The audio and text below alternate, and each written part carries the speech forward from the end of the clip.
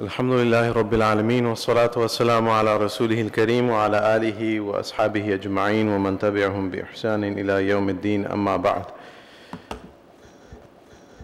So today we're here to talk about a very important topic, Islam and the problem of racism. And it's one of the mysteries to me. It's amazing to think that we're in 2015, at the end of the year, and we're still dealing with this problem of racism, especially in the country that we live in. We still have this racism and race relations is still on the front news. We still have a culture of police brutality where every couple of months we hear of another shooting, we hear of another incident. We have an election coming up and all these politicians, a lot of the issues have to do with race. And you still see racism exhibited from the mouths of politicians and in the policies around the world. And almost no country is immune from that. I want to start by looking at a quote from 51 years ago. Malcolm X, Malik Shabazz rahimahullah ta'ala, was one of the pioneers, one of the voices of da'wah, a man who brought thousands of people to Islam and continues to do so after his death. They recently discovered a letter of his in the Bronx in some archives, and it was on sale for, I think, $250,000 or $1.25 million. This is an original copy or a picture of the original letter in the handwriting of Malcolm X. And this is a new letter. It's very similar to the stuff that's in the autobiography. But I wanted to read a passage from the original letter itself. And it's amazing when you think about the world we live in today and this voice from 51 years ago. So here he says, if white Americans, and this is his original handwriting. When you read the original letter, it's very different from reading a quote. If white Americans could accept the religion of Islam, if they could accept the oneness of God, then they too could sincerely accept the oneness of man and choose to measure others always in terms of their differences, and cease to measure others always in terms of their differences in color. And with racism now plaguing America like an incurable cancer, all thinking Americans should be more receptive to Islam as an already proven solution to the race problem. SubhanAllah. Look at this amazing quote from 51 years ago. And this quote is the one that's from the autobiography, and this is the one people always hear. It's more popular. America needs to understand Islam because this is the one religion that erases from a society the race problem. So in this presentation, I want to pick up where this quote leaves off. Islam, one of the strong points of Islam, and everyone recognizes that, is that this is the one religion that really solved the problem of race. And when you imagine how the Prophet Muhammad sallallahu alaihi wasallam did that 1400 years ago in a society that was racist, in a society that was tribalistic, and how effective were his solutions. This doesn't mean that we don't have problems. It doesn't mean that Muslims will not forget their teachings and devolve into forms of racism. But the way the Prophet offered solutions is something that the world needs today, especially here in America. So in this workshop, it was intended to be a workshop, but in the interest of time, we'll go through as many of the teachings as we can. We want to look at how Islam did and continues to offer solutions to the race problem. So we want to look at, my style is going to be this. We're going to look at some common teachings, some common verses and common hadith of the Prophet ﷺ that people quote when it comes to the topic of racism. But we want to look at a deeper background of each of these narrations to see how in history they affected the Muslims at the time of the Prophet ﷺ. Text number one, we have about 7 texts. I think we'll only be able to do about 3 or 4. Inshallah, we'll try to finish at least 4. Those are very important. This is a quote that everyone likes to share. All of you are the children of Adam, and Adam was created from dust. It's from a hadith of the Prophet ﷺ. But many of us aren't aware of the entire hadith and what the Prophet really meant and some of the background. So this has to do with a hadith as I call the dung beetle text. It's a hadith where the Prophet talks about a specific species of animals. It's very interesting. And this is the full text of the hadith. And it's a hadith of Abu Huraira. And it happens to be, if you look at the Jami' of Tirmidhi, the Sunan of Imam Tirmidhi, it's the last hadith. Very easy to find. Go to the last hadith of this collection.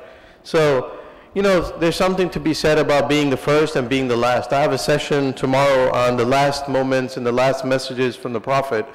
How you choose to end a book, how you choose to end a lecture, how you choose to end a series on da'wah or a lifetime of teaching is very important.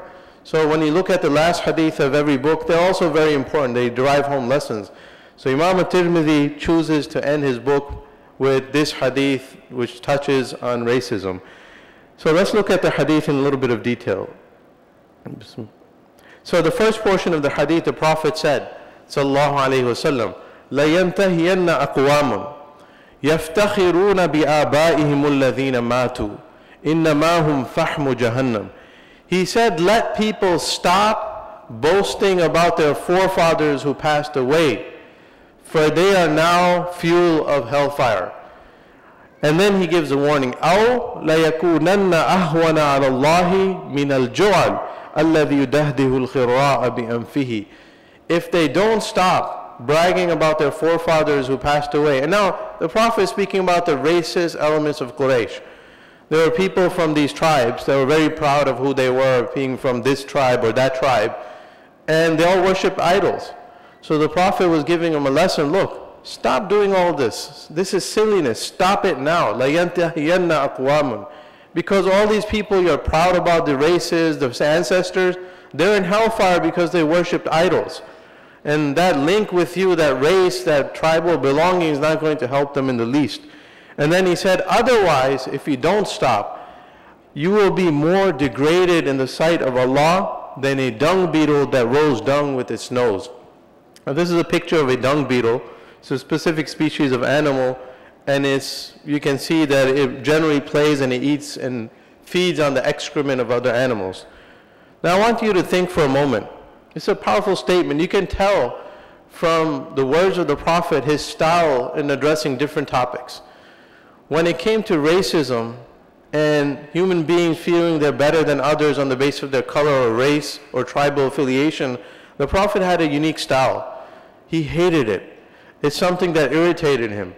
And when you look at all these teachings, you'll see that theme. It's something that's the Prophet considered despicable. So he addressed it in a different way than he addressed other teachings. So now we want to ask the question, why the dung beetle? The Prophet could have said they're worse than animals. They're worse than this, they're worse than that, they're worse than dogs. Or there's a reason why the Prophet chose his analogies. And I want you to try to appreciate the i'jaz in the words of the Prophet ﷺ. Nothing's random here. Everything is chosen for a purpose. وَمَا يَنْطِقُ عَنِ الْهَوَىٰ إِنْ هُوَ إِلَّا وَحْيٌ يُوحَىٰ. Nothing that came out of his mouth ﷺ was random, but it was inspired. It was inspired from above.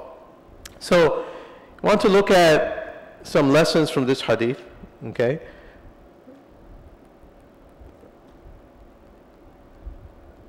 So the Prophet was reminding us basically, number one, racists, he considered them to be below human beings. He compared them to animals. And not just animals, worse than animals. He didn't say they're like animals. He said Allah will consider them more degraded, because even to say they were like animals, what's wrong with the animals? What was the fault of the animals? But he said it's worse than this species of animal. And among the animals, he picked the insects. You know, just think from your mind, you know, there's different types of animal. The horse is majestic, the lion is the king of the jungle, but the Prophet picked the most despicable, or the one that's considered the most despicable. An insect is something running around in the ground. When you see an insect, you want to crush it. It's something that doesn't make life beautiful, something that irritates you, it's harmful often for your life. And he picked among the animals the dung beetle. And now we want to look at why this particular species. There was an interesting study done in 2011 by a group of scientists in the UK. And they spent 2 summers looking at about 9,000 different dung beetles from 17 different species. So it's actually a group of species that belong to this category. And the scientific name is the scarab beetle. And what's unique about this animal, this is the only animal in the animal kingdom that feeds, its source of nourishment is the excrement or the excrement of other animals. That's very interesting. Feces of other animals are the nourishment for the scarab beetle. Now this group of scientists, they looked at a bunch of species and they wanted to see what kind of excrement these beetles were more attracted to.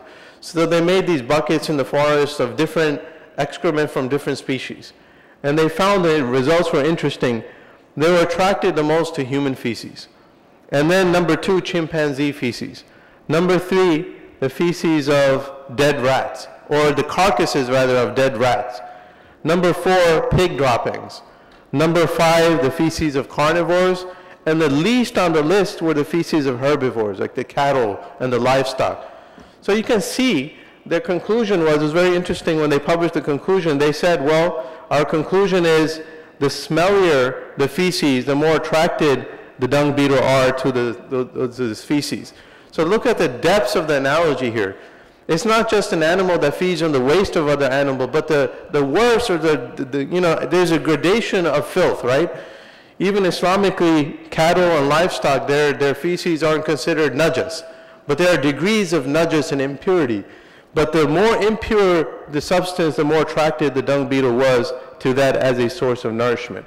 So look at the lessons of the Prophet ﷺ. Can you think of a more, if you had to come up with a phrase to describe racist or an analogy, can you think of a more befitting analogy?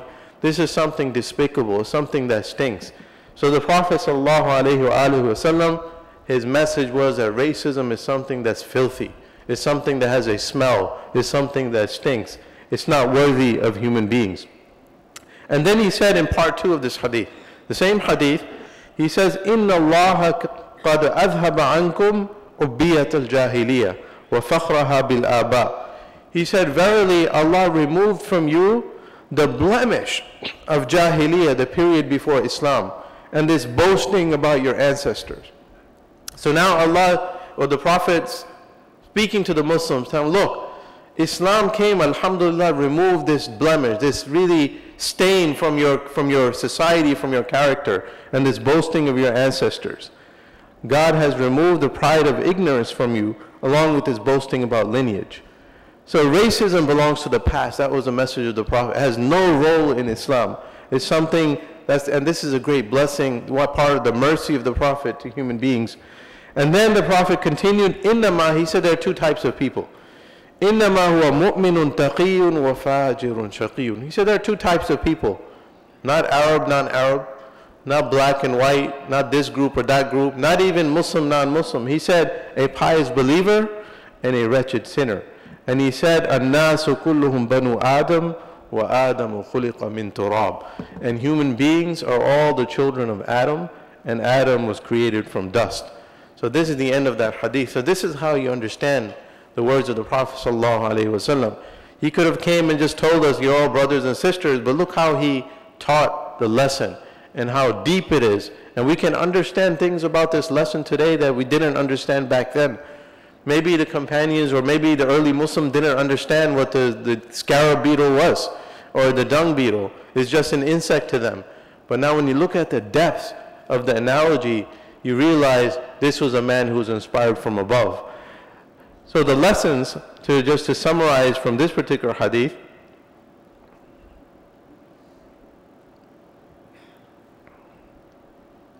there are only 2 types of people, and the only thing that matters is faith and deeds. So either you are taqiyun fajir, you believe in Allah, you're fearful of Allah, or taqiyun mu'minun taqiyun, you believe in Allah and it guides your actions. Or you're fajirun shaqiyun, an unlucky person who sins against Allah. So it's about faith and it's about deeds. And we have the same origin, all human beings, and that origin comes from dust. Now another thing he's trying to teach us, Adam is our forefather, and Adam was created out of dust. Why was that mentioned? Because to remind us, if you're proud of whatever you are, just remember that you're the same as the person next to you. And secondly, all of you came from the ground. Nobody likes dust. If you have you're wearing nice clothes and you're proud and you're coming from a certain, you come from an element of respect, some dust gets on you, you want to wipe it off. It's something that you don't like. It's something that degrades you.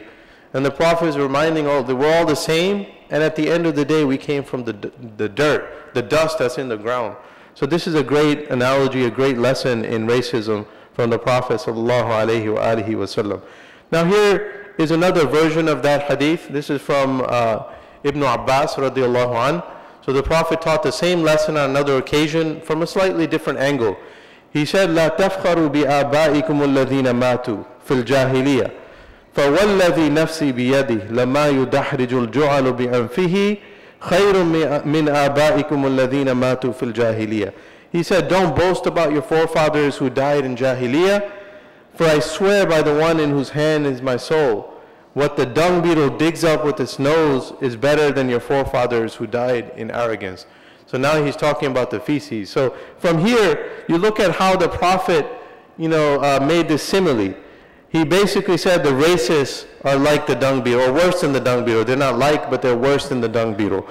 The race or the tribal affiliation that you're proud of is the dung itself. And then this act of racism, this process of considering yourself better than others, is similar to digging your nose in the dung. So this is how the Prophet considered racist.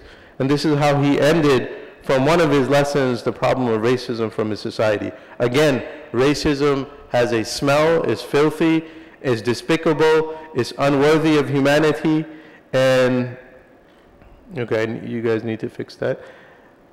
And it's something that is sub-animalistic, not even animalistic. So this is hadith number 1. Hadith number 2, or the second narration, this is a more practical narration. This is something that actually happened with an incident and a story behind it. So this is a text that many people perhaps have read and they perhaps share. Leave the cause of asabi or nationalism, for they stink. So when was this said? This happened during a battle called Bani al-Mustaliq in the 6th year of the Hijrah. So something happened, the Muslims were coming back from the battle, and in the 6th year of the Hijrah, so this was the Muslim armies, they were coming back with the companions.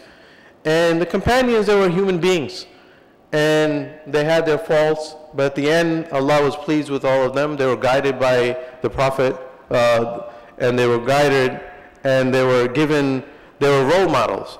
But when something happened, one of the companions shoved another, and this led to some infighting in the Muslim camp. The Muslims are coming back to Medina. They're not in Medina yet.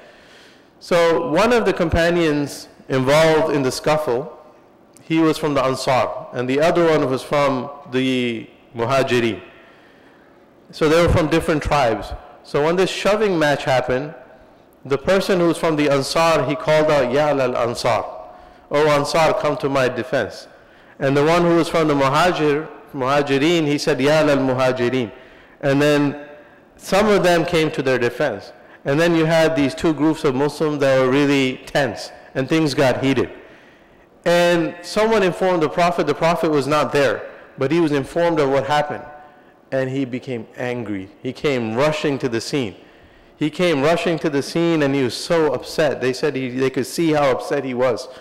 And he said to them, "Ala ma balu da'wa ahli al-jahiliyyah," and he kept repeating that. He said, "I'm still alive, and you're talking like you used to talk in Jahiliyyah? What are these calls of Jahiliyyah? What are these calls of Jahiliyyah?" So it made him so upset. And the companions, they were really, when they saw him in that state, they were repentant. They stopped immediately, and they were shocked. And then the Prophet ﷺ, he said to them, "Da'uha fa'innaha muntina." He said, leave all of this because it stinks. It has a smell. So again, the same teaching. When you consider one race against another, one tribe against another, it's the same thing. So the Prophet said, leave all of that. It has no place in an Islamic society, and it stinks. It's something not worthy of you. So this is how the Prophet dealt with a real life instance among the companions that was bordering on tribalism or racism. Now, people weren't happy. you know, there was a backlash.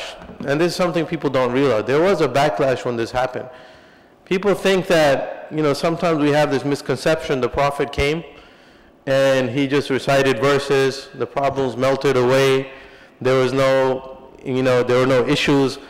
But it was a struggle from the first day of his ministry to the last day of his life. The Prophet ﷺ, he was patient, he was struggling with his people. There were people that were unhappy, there were some that left the Muslim community, there were some that continued fighting against them, and even among their camp there were people of different levels. So there was a backlash when this happened. The hypocrites in this time exposed their true colors. This is the time when the Prophet squashed all of this. Now you can imagine the Ansar. What are they thinking? The Ansar are thinking, look, we gave these Muslims shelter. They're immigrants. We're the indigenous population. We gave them shelter. You know, they came here and now they want to be equal to us. They want to be above us. They were very upset, some of them. And the hypocrites among them, they started saying things. This is the occasion where Abdullah ibn Ubay ibn Salul, the chief of the hypocrites, he said something very famous, infamous, which Allah quotes. He said to his companions, Wallahi, لَإِن رَجَعْنَا إِلَى الْمَدِينَةِ لَيُخْرِجَنَّ الْأَعَزُّ مِنْهَا الْأَذَلِ. He said, by Allah, when we get back to Medina, again, they're coming back to Medina from a battle, that's the history here. When we get back to Medina, the honorable ones will drive out the lowly ones. And this is in Surah Al-Munafiqeen. Allah exposed what he said. There was another hypocrite, and he said this, some really hurtful words. He said, وَمَا مِثْلُنَا وَمِثْلُهُمْ إِلَّا كَمَا قَالَ الْقَائِلِ سَمِّنْ كَلْبَكَ يَأْكُلُكَ. He said, what's happening here is like what the saying goes, you feed your dog or you fatten your dog to have it bite you in the end. So they're talking about the Muhajirin like dogs. So can you imagine how, you know, some people are incredibly racist. And they weren't happy. Racists are never happy when people come to make human beings equal. When reform comes, it's not easy. And you'll find that in every society. That's why so many people are not so happy now. And you can see in the election season, all these things are surfacing. And Umar radiallahu anhu, when Allah revealed the verse, Umar ibn al-Khattab, he took out his sword and he asked the Prophet, let me take care of business. You know, because now Abdullah ibn Ubay was exposed. This is the time he was exposed. Up until this time, he's among the Muslims. The Prophet refused to expose him. But now when he said these comments, Allah revealed the verse, Surah Al-Munafiqeen came down, and now, you know, the Muslims knew what was up. So Umar ibn al-Khattab offered to take care of business. The Prophet refused, and he said, I don't want infighting among the Muslims. I don't want people to start fighting each other. I don't want people to say that the Muslims, they fight each other, fight their own people. So he refused for Umar ibn al-Khattab to approach Abdullah ibn Ubay ibn Salul. So even in his case, the Prophet is so lenient, and he was so, he wanted reform, but he wanted it in the gentle way. So the lessons from this incident is that reform is never easy. Even the Prophet faced obstacles at every step of his mission. So we think it's going to be easy when we give da'wah, when we come and teach people. So if the Prophet had to bear all of this, what about us? So we need a healthy dose of patience. We need to raise our bar, our standards. We need to be gentle with the people. And also from the lessons are, the Muslims are not immune from mistakes, not even the companions. But their claim to fame was that Allah guided them. And the Prophet ﷺ pointed out their mistakes, and they were humbled, and they always corrected themselves. And also, success doesn't come from perfection, but from the process of continuous reform. That's very, very important. To deal with any problem, even racism, you're not going to solve it overnight. It's going to take a lot of effort. It is going to be a continuous struggle until, for a very, very long time. And at the end of the day, you can see how the Muhajirin and Ansar were, involved in this fight. These were labels. Are these good labels or bad labels? These were good labels. Allah praises the Muhajirin and the Ansar in the Quran. But when these labels and identities became a source of division, the Prophet squashed that. So for us, the lesson is our labels, our identity should never ever be the source of division. When you use good labels, and you find anyone who's involved with identity is labeled, we're this type of Muslim, you're that type of Muslim, they'll say, you know what, what's wrong with this term? It's a good term. It comes from this, it comes from that. What was wrong with the Muhajirin and the Ansar? Nothing.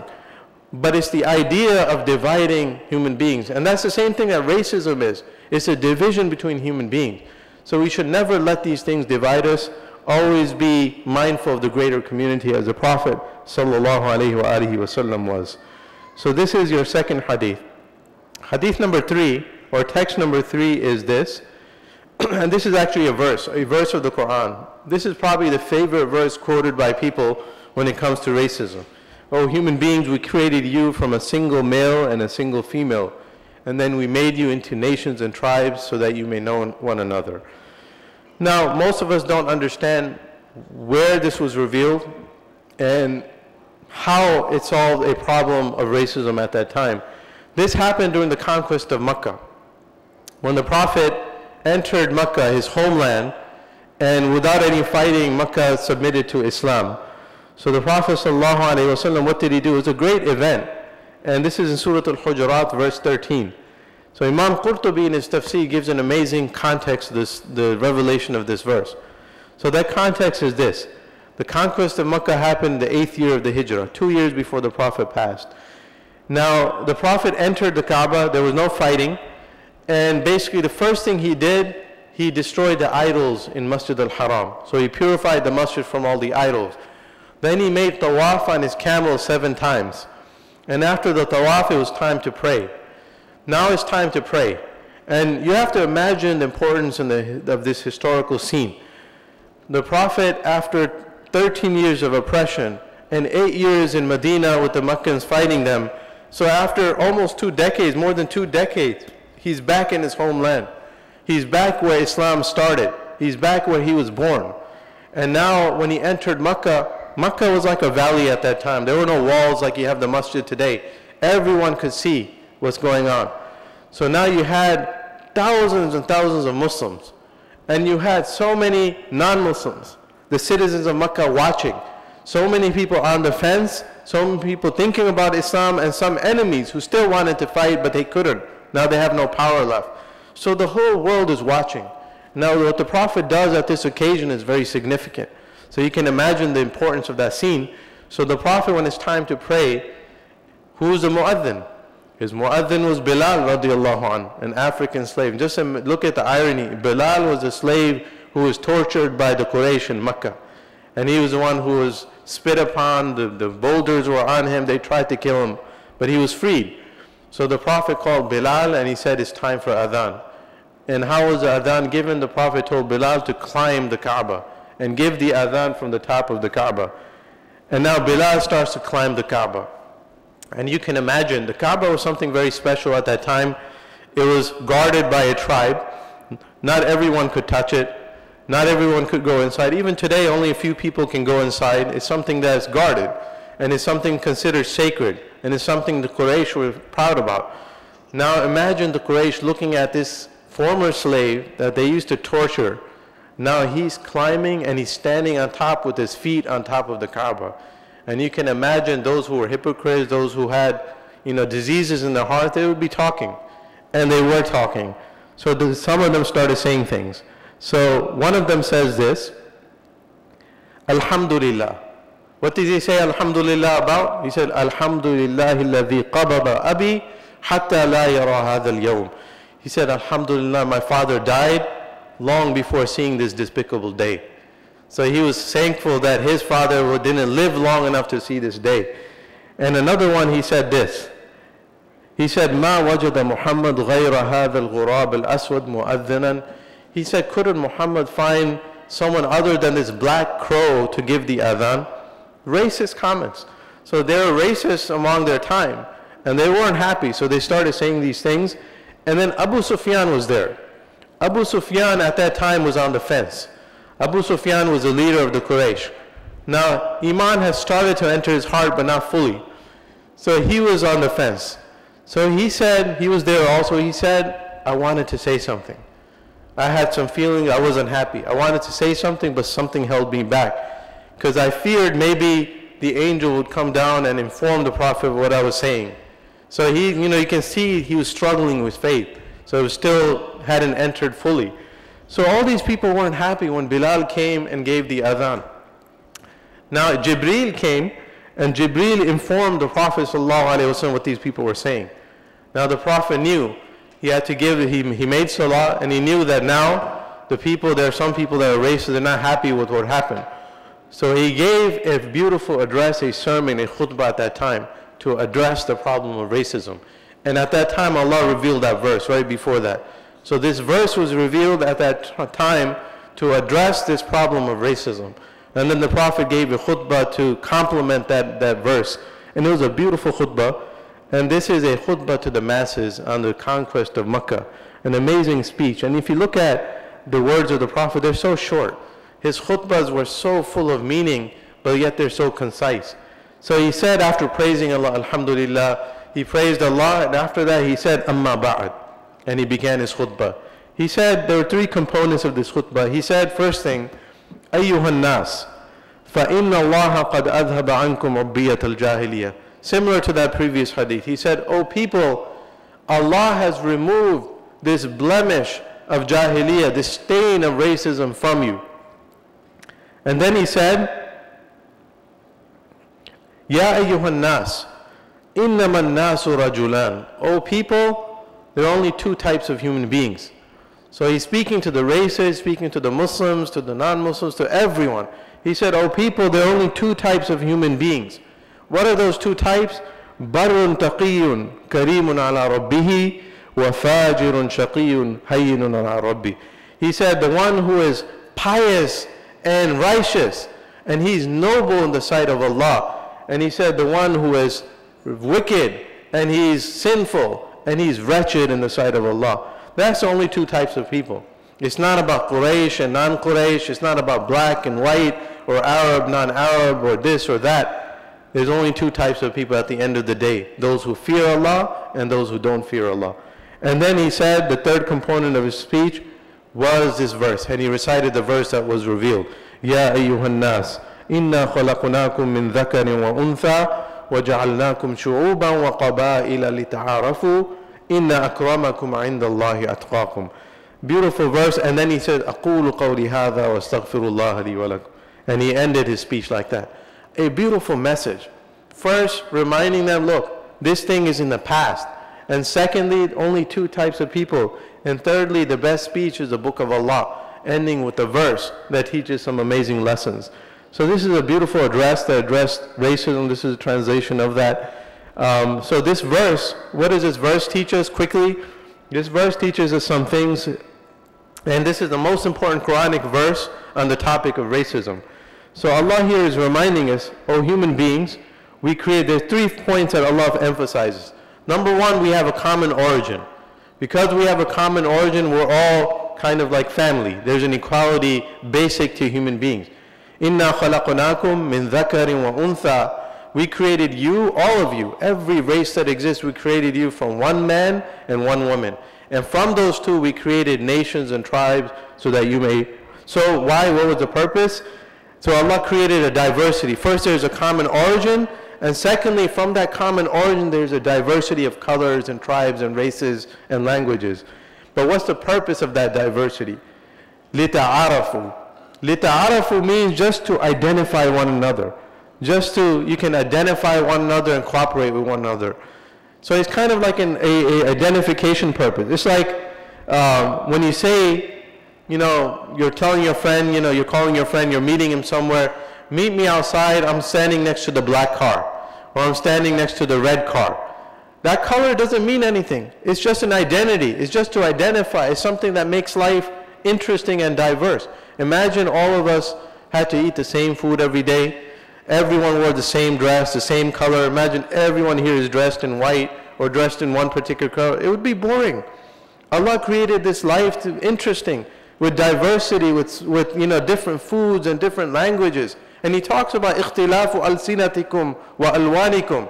This diversity as a sign of Allah, the diversity of your languages, the diversity of your colors.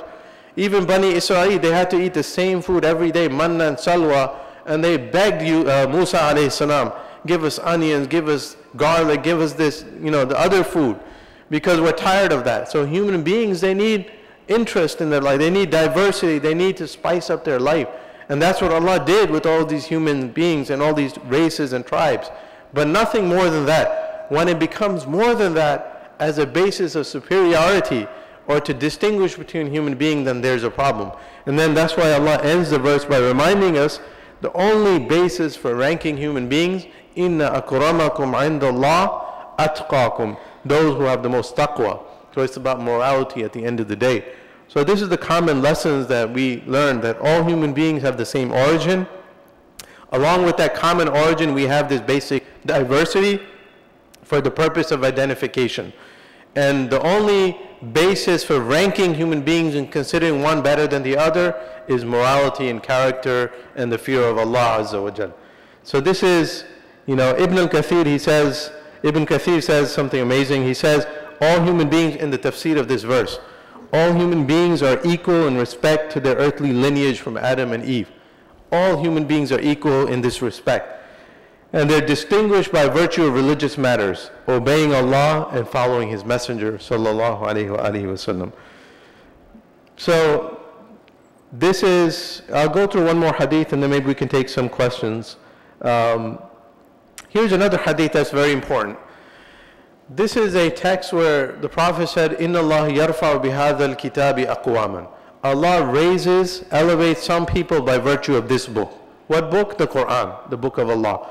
And He lowers some nations by virtue of this book. This is a hadith about the virtue of the Quran. Most of us have heard it, but we don't realize the history behind it and how, and this has to do with the isnad of the hadith. It's a remarkable story how this hadith was narrated. So this is the text of the hadith in Arabic. Inna Allah yarfa'u bihadha al-kitabi aqwaman wa yada'u bihi akharin.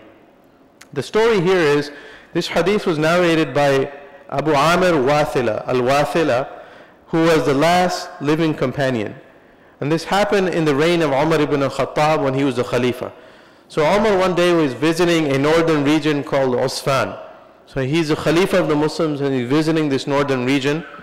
And when he visits this region, he comes across Nafi' ibn Abdul Harith. Nafi' ibn Abdul Harith was his governor in Mecca. Umar lived in Medina, so he had a governor in Mecca. Obviously, you couldn't be everywhere at the same time, so they used governors. So he visited this region far away, and he found Nafi' there. So he asked Nafi', "Ya Nafi', who did you leave in Mecca? Who's in charge in Mecca? You're traveling just like I am." And Nafi', he told him, "I left in charge Ibn Abza, Abdurrahman ibn Abza." And Umar ibn Khattab, he was surprised. He said, "Wa mabnu Abza? Who is Ibn Abza? I never heard of him." And he said to him, "He's a former slave of mine. Mawla min mawalina, one of my former slaves." And so one of his former slaves was the acting governor of Mecca in the absence of Nafi'. Umar ibn Khattab, he was shocked. And he was shocked. He said, "How did you manage to pull that off?" Now Umar, why was he shocked? He wasn't shocked because a slave can't be the governor. He was just shocked how was he able to do that and the people accepted that. So he asked him, "How'd you do that?" And he said to him, "Innahu qari'un li kitabillahi azza wa jal wa innahu alimun bil fara'id." So he said, "Look, my former slave, he's the most knowledgeable of us in the book of Allah, and he's the most knowledgeable in the fara'id, the commandments of the Prophet." The fara'id refers to the shares of inheritance, but what he was trying to say, he's the most knowledgeable in Quran and the most knowledgeable in fiqh, the understanding of the Quran. So the Umar ibn Khattab, he looked at him and he was so proud, and he said, "Ama qala Umar ibn Khattab," this is part of the hadith. "Qala Umar ibn al-Khattab, ama inna nabiyyakum sallallahu alayhi wa sallam qad qala, inna Allah yarfa'u bihadha al-kitabi aqwaman wa yada'u bihi akharin." He said, "Verily your prophet, I heard your prophet say, sallallahu alayhi wa sallam, Allah raises some people by virtue of this book, and He lowers some other people by virtue of this book." So Umar, he put his stamp of approval on what Nafi' had done by putting this former slave in charge of Mecca. And he related to a hadith that he remembered from the Prophet ﷺ. And he used to say, even after that, Abdurrahman ibn Abza, this former slave, mimman rafa'a Allahu bil kitab, bi kitabihi. Abdurrahman, this former slave, is one of those individuals that Allah raised through the book of Allah. So this is something amazing. This is something that happened actually in our history. about 14 or 1300 years ago. And this is something we should be proud of. And this hadith in Sahih Muslim, by the way. So we should be proud of that. Look at what our society accomplished. We were able to do centuries before the rest of the world is catching up and still struggling to catch up. I wanted to make a comparison. So what is happening here? A former slave is in charge of the holiest city of Islam. The holiest city of Islam, Mecca. And you have a former slave, he's the governor of Mecca in the time of Umar ibn al-Khattab, very early on. So this is amazing. You know, where was the rest of the world at that time? And where is the rest of the world today? Just compare it to statistics with America. You know, if you try to make a correlation, what was the closest thing that happened here with that? So he was a governor. You can say he was like a mayor of a city, right? The first African American invited to dine at the White House was Booker T. Washington in 1901. That's, 100 and something years ago.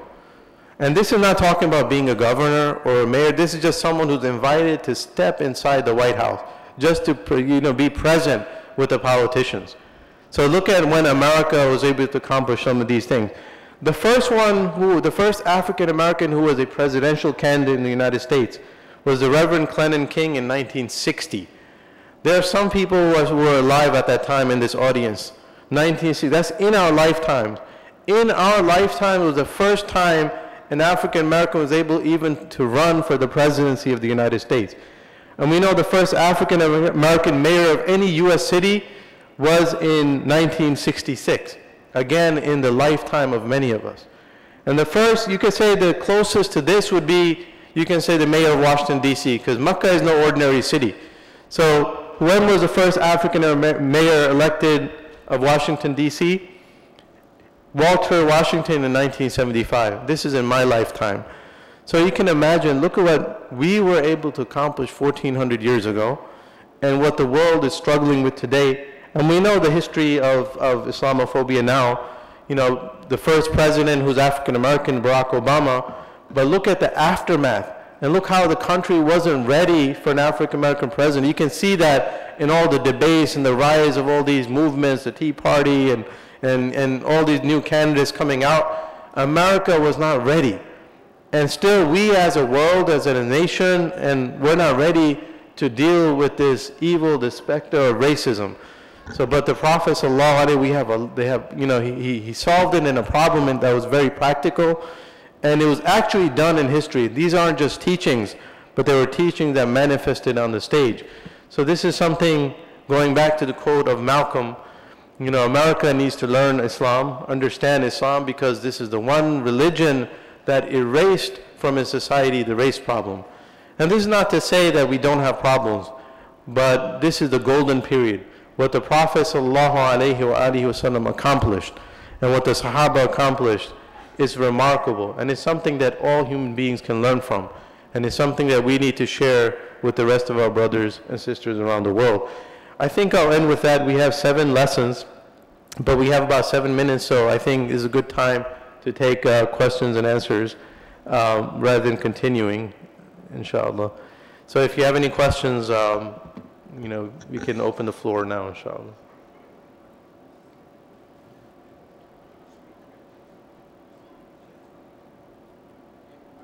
Yes.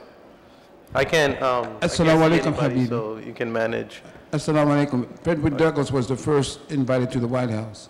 Okay, well, who was the name? Frederick Douglass. Okay, do you know He was a spokesman for Abraham Lincoln during the slave debate. Okay, great. So I need to update the slides. But Jazakumullah khair. No, Jay. That's why I just wanted to correct that. That's all. Barakallahu feek. Alhamdulillah.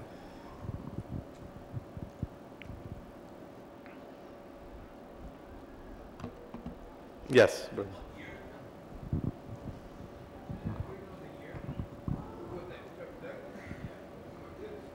Well, if it was Abraham Lincoln, it was much earlier, right?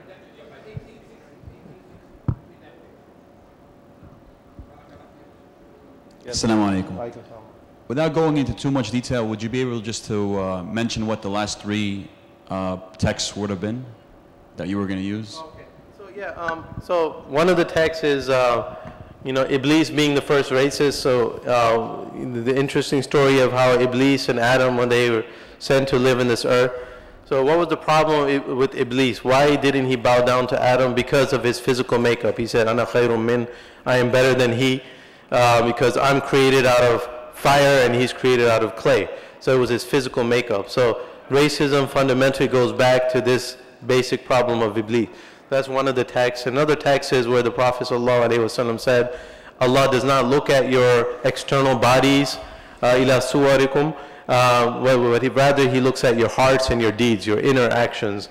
So, and then there's the farewell pilgrimage.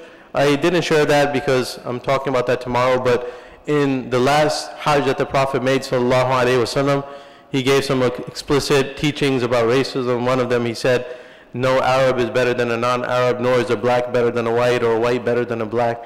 So these are some of the texts that are coming up. Barakallahu. Assalamu alaikum. As you mentioned, that was the golden age and the ideal age of how we should act. And in today's world, outside of the non-Muslims and how they act, how much better are we? And I'm not saying even to look at the Arab world or the subcontinent, but right here in America, right here in New Jersey, our own masajid organizations, this racism is rampant. So how do we take what you just said and be active on it, implement it immediately? Yeah, that's a very good observation. And I mentioned at least twice that this is what Islam was able to accomplish, but we still have a long way to go as Muslims as well. Muslims are imperfect people. Unfortunately, in the last 200 years in the aftermath of colonialism, there was a fundamental shift and disconnect between the Muslims and their tradition and their teachings. And we're witnessing a revival now. We need to go back to the Quran and Sunnah. A lot of the things we see in Muslim communities are the result of culture and the way we were brought up and the nations that we come from. So for a Muslim, and that's kind of why I mentioned one of the texts that the Prophet ﷺ, he was a reformist. He reformed his people, and he was struggling with issues from the day he was sent as a prophet to the last days of his life. And that was a reminder to us that we're all going to struggle with these issues. So we're going to have problems in our communities, and we do have problems in our communities. Racism is something that affects the Muslim world in a tremendous way today. And it's just ironic that this is our religion, our heritage, our tradition. But when you look at the Middle East, you look at Asian countries, we have a problem with racism. But that's not because of Islam, it's in spite of Islam. And the solution would be to keep teaching people to be patient, to remind them of the Quran and the Sunnah, and to, all the elements of tradition that run counter to Quran and Sunnah are jahiliyyah. And that's what the Prophet used to do. Everything from the culture of his time that was contradictory to the spirit of the Quran and Sunnah is jahiliyyah. And that's why he said, Inna Allah qad adhaba ankum ubbiyat al-jahiliyyah. Allah removed this blemish from you. Leave it in the past. So that's what we need to remind each other. Leave these things in the past that we inherit from our culture and our traditions and our societies that aren't in conformity with the Quran and Sunnah. And it's going to be a long struggle. It's not easy. But at the same time, we can still be proud of our book, our messenger, our khulafa, and our tradition, what it was able to accomplish in the golden age at least. Wallahu ta'ala a'lam. I just have a question. Is there any supplementary reading or anyone that you would suggest that could we could further, look into besides Quran and Sunnah? I know that's being the best, but I'm just something that's a little bit more tangible that you could maybe suggest, inshallah. Well, I began with Malcolm X, quote from Malcolm X, and I think for every Muslim working in the United States and around the world, one of the required readings is the autobiography of Malcolm X. I know most people from my generation have read that. We grew up, we were inspired by that brought us to Islam, or at least made that emotional connection with Islam. But we're witnessing a generation today that's out of touch. So the new generation today, unfortunately, we live in a time, and that's a huge issue, we don't read anymore. The youth today, they don't read anymore. Everything's on their devices, all the videos, and we just, we're raising a generation that's out of touch with the past. So on the issue of racism, required reading is the autobiography of Malcolm X. That's something anyone involved in dawah has to read to understand the history of who we are as a people in America and how it affects us today. And it's very relevant. It's amazing how relevant that information and those quotes still are today. Beyond that, I don't know if there are any modern books written on the issue of racism from an Islamic perspective. I'm not aware of anything written in a substantial way, but Allahu A'lam, there might be. Allahu A'lam. We have 35 seconds and counting.